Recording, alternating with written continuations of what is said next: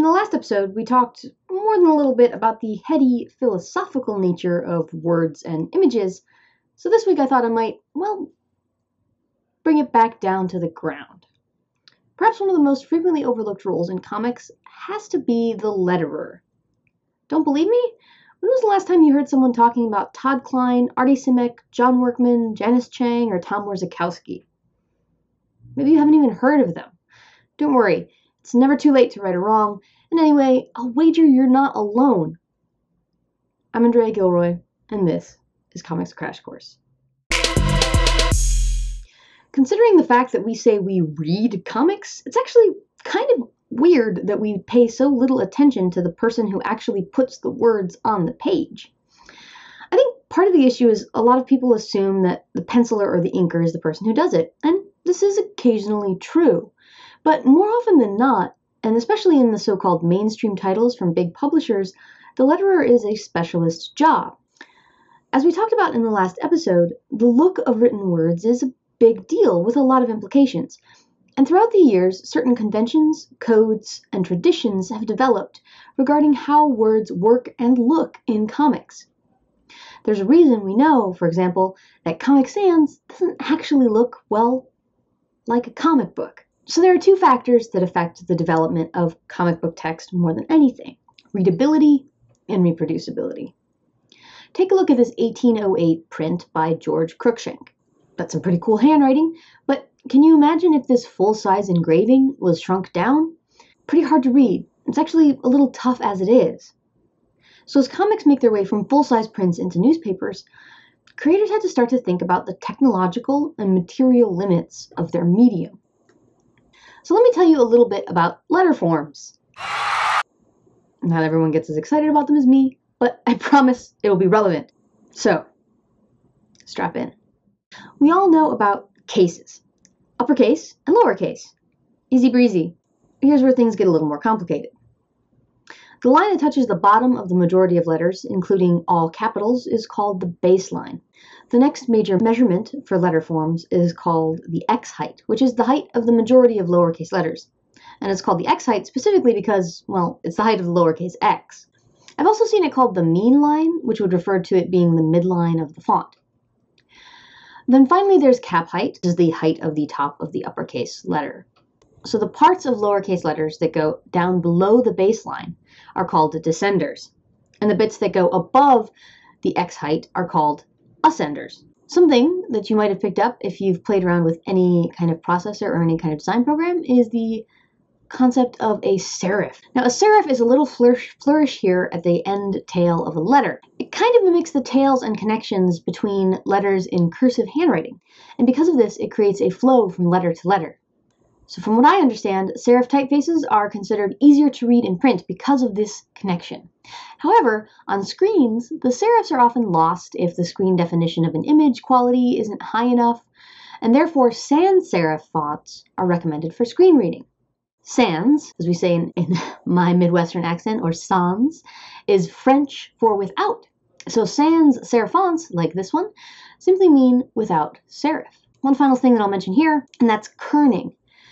So spacing can refer to spaces between words or between lines, but kerning refers specifically to the spaces between letters.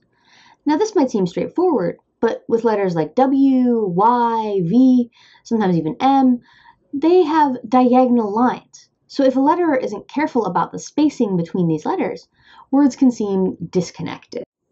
That was fun. Okay, so what does this have to do with comics? Well, the familiar comic-style lettering comes from meeting several needs about readability, reproducibility, and, cost-effectiveness too. See, newspapers and early comic books are printed on newsprint, which is a cheap form of paper that bleeds really easily. Fine, fiddly lettering tends not to hold up to reproduction very well, and it would end up looking splotchy.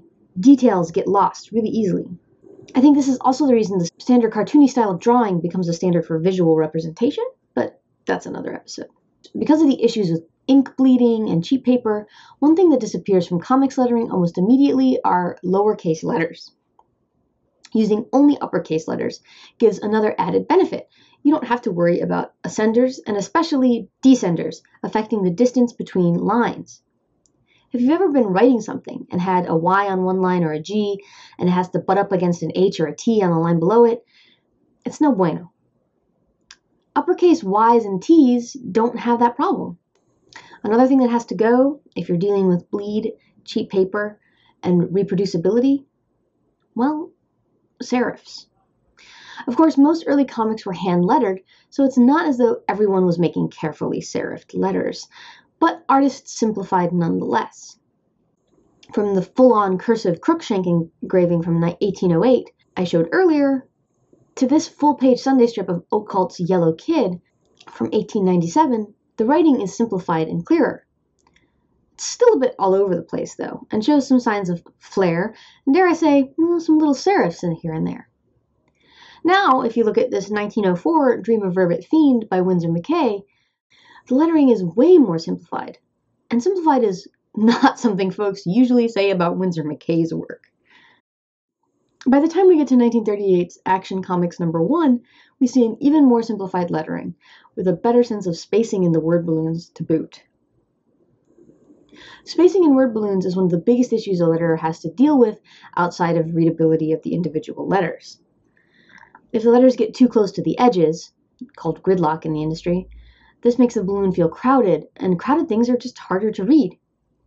On the other hand, if there's too many parking spaces, which are empty spots at the end of lines, or too much air, empty space around the words, the balloon could feel underutilized, or the lettering could create an emotional effect that the letterer might not have intended. Of course, I could do a whole extra spiel about the shapes and borders of word balloons, but only so much time.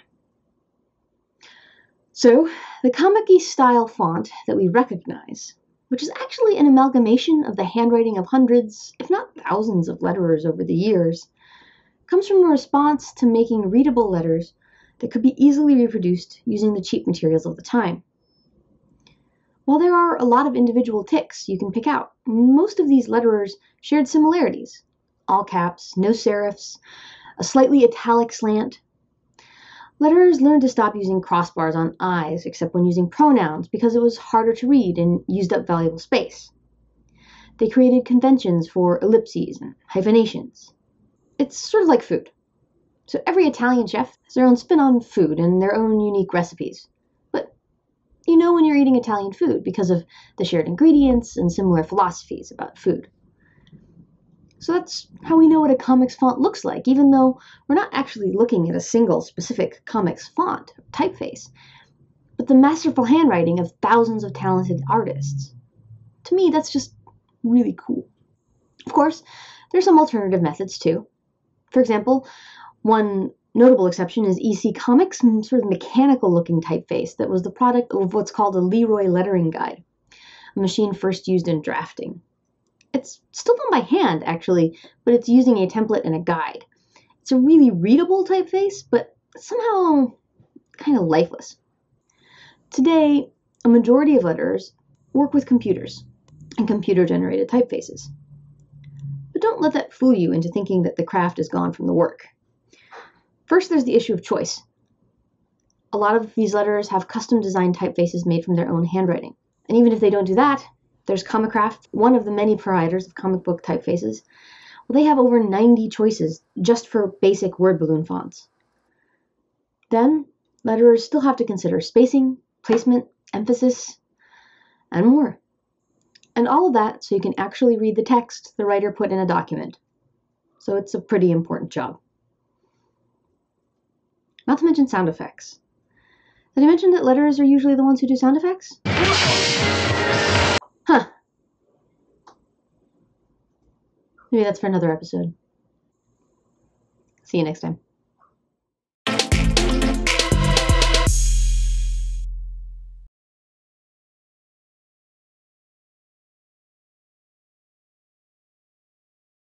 Huh. Hey, baby girl.